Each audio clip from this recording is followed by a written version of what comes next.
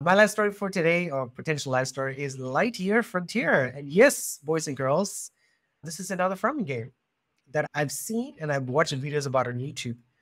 And I'm like, it's wonderful, it's beautiful. But the cool thing about this game is that you have a mech. And I haven't played this yet. This is a game I won't do early access games anymore just because it just ruins the feeling of the game for me.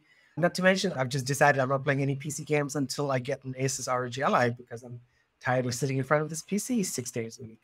Yeah, Lightyear Frontier is another farming game. You land on this alien planet. As you land, you're like, oh my God, there's a robot. You go to the robot and it's, oh, I need to be fixed. And you fix the robot.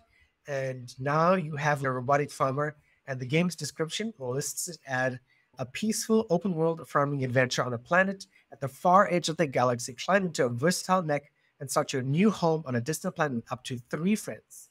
So again, this is multiplayer. This follows the trend of a lot of like recent cozy farming lives and games where it's not just you, right? I've always wanted to play World Days with Friends, just haven't found anybody to do it with.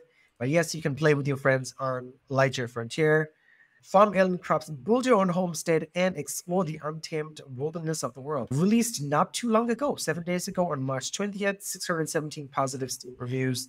The price at the moment is $326, about 10 US dollars. It's a 20% discount at the moment, which ends this weekend. So please get it if you do want to get it. It is an early access, and they say the early access will be about a year and a half, so about 12 months. So this game will be fully released probably in June of 2025, if they're lucky. So keep that in mind as well. If you are a person who doesn't like to play early access games just because you want to get the full experience, this might not be for you, but just again, you might add it to your Steam wishlist, right? My Steam wishlist is 127 games at the moment, and it is beautiful. It does look fun. The system requirements are relatively low. You're not looking at a top-tier processor. You're not looking at a top-tier graphics card. A mid-tier graphics card for a minimum and recommended as well would do you fine.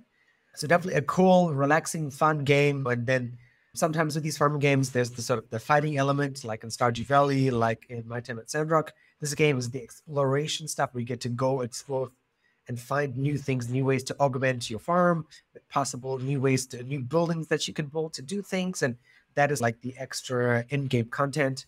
But yeah, if you're looking for a fun game and you want to try something out and something interesting and very different, give Lightyear Frontier a go.